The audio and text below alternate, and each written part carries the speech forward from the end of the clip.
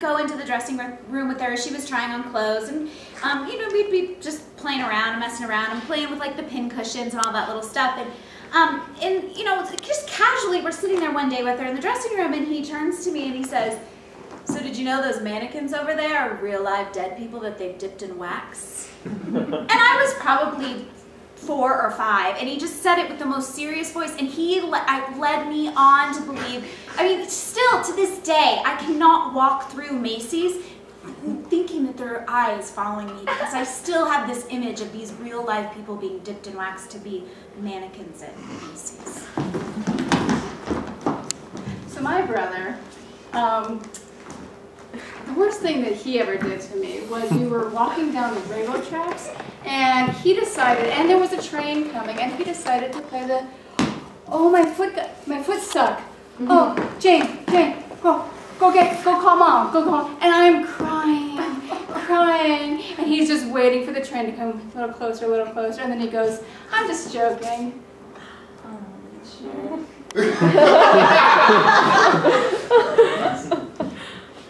So, I don't have a brother story, but I do have a story about a close family member of whom me and my cousin left over in another neighbor's yard.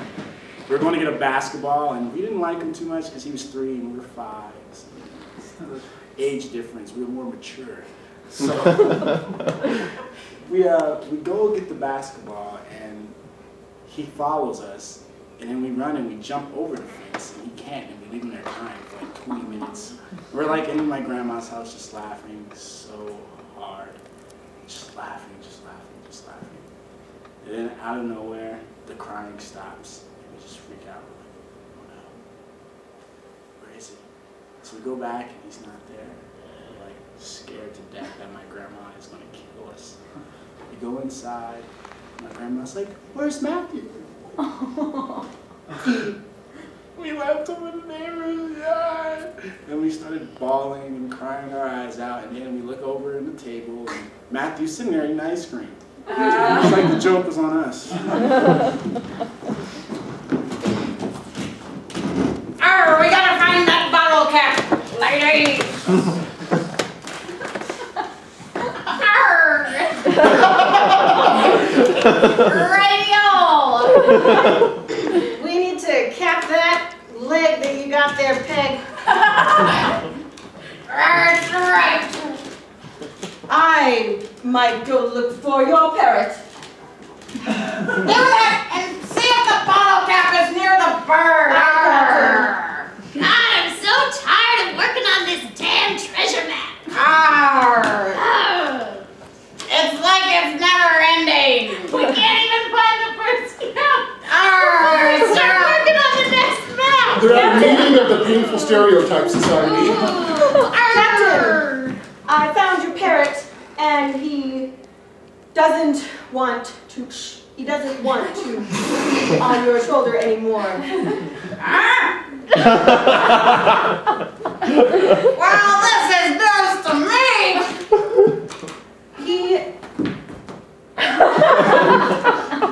That's my only parrot. He likes to fly away and come back. Thank you. He says, "Don't feed him the crackers. Don't say 'shiver me timbers' anymore. It's not funny, and don't make him talk at parties." I think you've been training that bird to say what you want to say.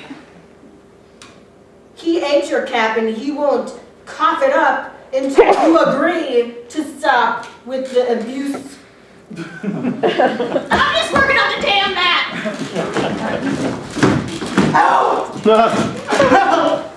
I don't think you'll understand the gravity of your situation, young man. You're pretty much screwed. I don't understand. I'm caught in the guillotine, and you guys are just watching. Perhaps next time you won't be so quick on the Irish strokes now, will you? Come here. Claw your eyes out. Get out while you can. They're gonna wax you.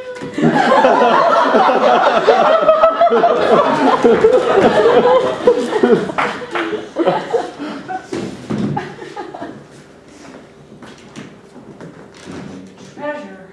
Yes. And this. Go!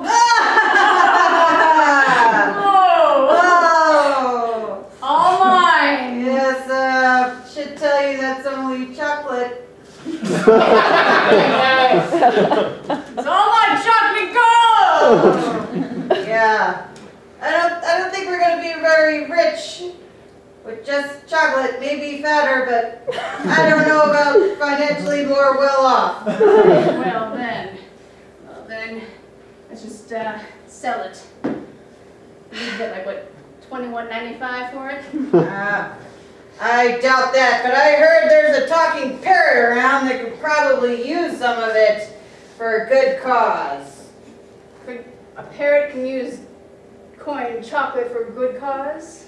Apparently so. You can knock a pirate out straight in the eye and be done with him for life.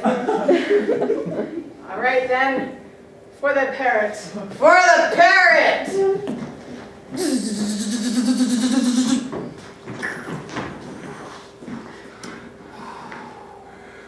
Careful.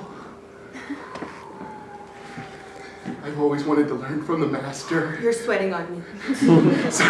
Sorry.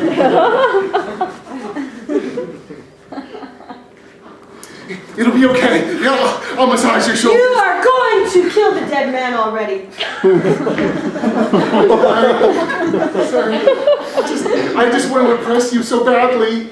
When I said you could come for career day, I meant you could stand behind the glass partition. But Behind the glass partition. you can't hear me from in here. What, sweetie? I can hear everything. I know. You're talking about butterflies. You're the best body cutter-upper I've ever seen. Okay, hold the heart. Okay. What Wow. does that feel like? It feels like a heart. Yeah. Yeah, and? Don't lick it! That is disgusting. I'm too sorry. You are not paying any respect to the dead. I identify things by taste. Close your eyes. Close your eyes. Okay. We're gonna play a game. Stick out your tongue. Lick. Are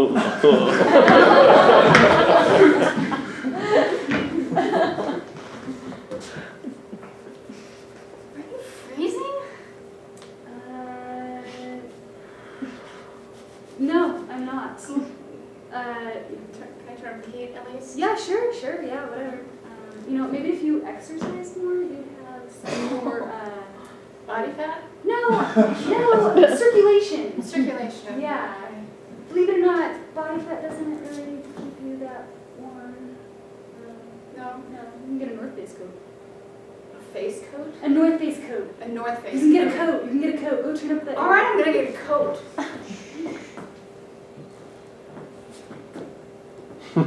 Did you want a coat? No, thank you. I just did some yoga.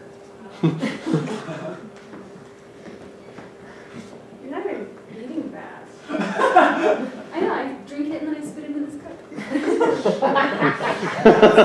It's called the fake one.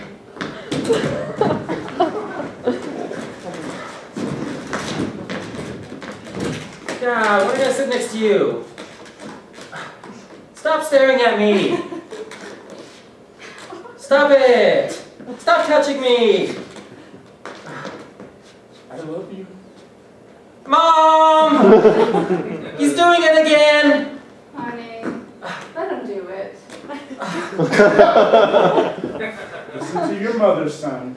Dad! He's touching me again! And looking at me! You doofus! That is Dad! Why are you pretending he's not Dad again? He's gonna get mad. I don't want him, Dad. I'm sorry.